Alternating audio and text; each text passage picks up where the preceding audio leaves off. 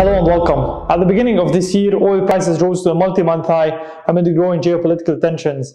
When these tensions have eased, the earned gains faded.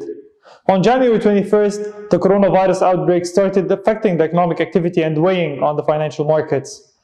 Oil prices have lost more than 30% from their January peak, dropping to their lowest level since December 2018. The International Energy Agency and OPEC lowered both oil demand and oil demand growth forecasts for 2020. On Thursday and Friday, OPEC and its allies will meet in Vienna to decide whether to extend the prior output cuts beyond their March expiry and whether to deepen reductions further.